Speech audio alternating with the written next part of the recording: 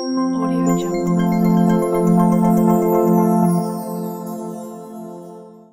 Hi everyone. In this video, we are going to talk about service discovery in microservices. So when it comes to microservices, the communication between the services is one of the most challenging things. And service discovery is one of the patterns that makes this inter-service communication easier. So in this video, we are going to talk about what is the service discovery and what kind of challenges are there in the communication between the services and how this pattern actually solves the problem. Now, this is a simple microservice design for a typical e-commerce application. So you have order service, inventory service, and the payment and the product service. So usually in a microservice design, you need to have the services talk to each other. So in this case, assume if you are placing an order in an e-commerce application, so now the order service has to talk to the inventory service to make sure that the application is available in the stock, right? Now, how does the order service talk to the inventory service? The challenging part here is, let's take a very simple client service communication, how it happens. So you have a client and you have a server. So how a simple client-server communication happens? For the client to talk to the server, you actually need the address of the server. So the address of the server is nothing but a simple combination of IP and a port. So you need to know the address of the server so that the client can initiate the connection.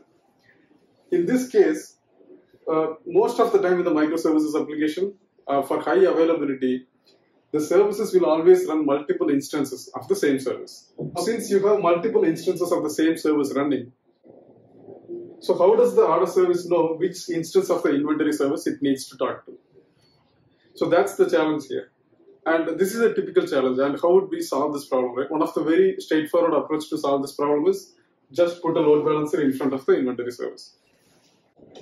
You put the load balancer in front of the inventory service, and then the load balancer will make sure it routes the traffic to all the instances. That's a very simple approach, right? But the problem here is not only the order service talks to the inventory service also talks to the product service, and the product service may talk to the payment service and order to payment, and there are a lot of inter-service communication happen in the microservice design. So if you go with the load balancer approach, at some point of time, you will end up with a lot of load balancers. You will end up in a fleet of load balancers in your infrastructure. And that is definitely difficult to manage and scale. Because when you have to add more number of functionalities in your microservice application, you may have to increase your number of services as well. And when you go with the load balancer approach, you may also have to increase the number of load balancers as well. And that is going to be really, really difficult to manage and maintain. So that's one of the challenges with the inter-service communication in microservices. The another challenge is, even if you go with the load balancer approach, how do we configure the load balancer? So usually when we have a load balancer, we have to tell the load balancer, so these are the list of server addresses where you need to route the traffic to. So that is something, the input that we need to give to the load balancer. But in case of a microservice design, usually the address of the server is not static. The address of each instance is not static, it is always dynamic. So let's try to understand why it is always dynamic. So let's assume we have 4 different servers.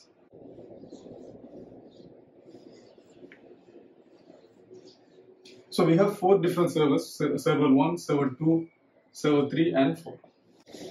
Now we want to deploy this microservice application into these servers. How will we do that? So one of the very simple approaches, you can put all the instances of the order service into the server 1. And you can put all the instances of the inventory service into the server 2. Similarly, you can put the payment and product into the server 3 and 4 respectively. Now, this is one of the very simple approach to deploy your microservice application into the service, right?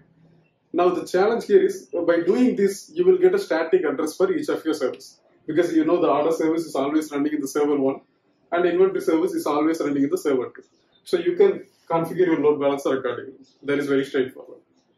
But the problem here is, in case if the server 1 goes down, your entire order service goes down.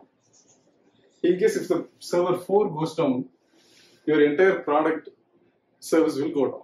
So the users cannot use the order service anymore, they cannot place any orders anymore in the application. So this is not a good practice to deploy all the instances of a single service into a single server. That's not a very good practice in microservices design. So what is the best practice? So usually it's always better to distribute the service instances across all the VMs. Say for example, you can run the 2 instances of order service here and 2 instances of order service here. Similarly, you can run a couple of instances, inventory instances in the server 2 and a couple of other inventory instances in the server 1. If you do this, even if the server 1 goes down, your order service will not go down. It will be still running in the server 2. So the end users can still use your application and place the orders. So this is the best practice in the microservices design, that you don't stick all your microservice instances into the single server. Instead, you spread them across all the VMs. But how do we do that, right? Who will take care of this orchestration? So there are a lot of workload orchestration tools available in the market, like Kubernetes, Docker Swarm, and HashiCorp Nomad is available. So these tools actually takes care of distributing your service instances across all the VMs. Now let's come back to our service discovery issue, right? So once the service instances are distributed across all the VMs, now the address of these instances becomes dynamic, because we do not have any control over on which server these instances will be running, right? So it might be running in server 1, sometimes it might be running in server 4. In case if one of the order instance goes down, when it comes up, it might come in the server 4 or in the server 3. So the address of those instances are not static, it is going to be dynamic. And it will be taken care by the workload orchestration tools. So it is impossible to configure the load balancer statically with the instance addresses. So that is not possible. So this is where service discovery comes into picture. So service discovery is actually a pattern that dynamically locate your service instance address and then route the traffic accordingly. So there are a lot of service discovery tools available. So these tools basically keeps track of all your service, and then it keeps track of in which server these service instances are running. And then whenever you try to initiate a service-to-service communication, it will make use of that information and then route the traffic accordingly. Say for example, so let me put a simple diagram on how these service discovery tools actually store the information. So they actually have to keep a list of all the services. So they need to have the service ID and also the address. So they have to keep track of all the services, right? So they will have something like order service and the corresponding address. Say for example, if the order service is running in server 1 and 2, then the address will be something like 1,2. And also for inventory service, it might be running in 3,4. So similar to this, the service discovery tools actually keep track of all the services and their corresponding server instances. So when the order service wants to talk to the inventory service, first it needs to query the service catalog. So this is called as the service catalog. It contains all the information about the service and the address of the service. So the order service first needs to query the service catalog, and then it get the address information, and then it route the traffic to the inventory service.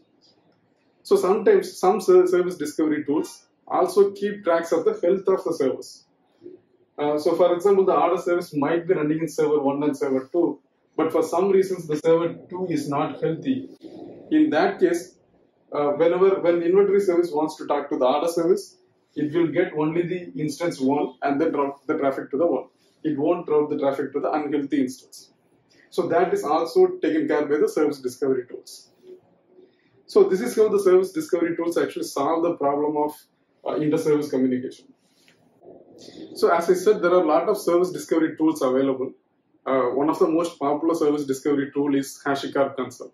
So Console is a very popular platform for the service discovery. So you just need to run the Console agent in all your VMs, and then it takes care of keeping track of all your services and the instance addresses, and then it makes sure routing the traffic accordingly. And Kubernetes also have a default service discovery tool, which is etcd. So that there are more number of service discovery tools available which we can make use of in the microservices application.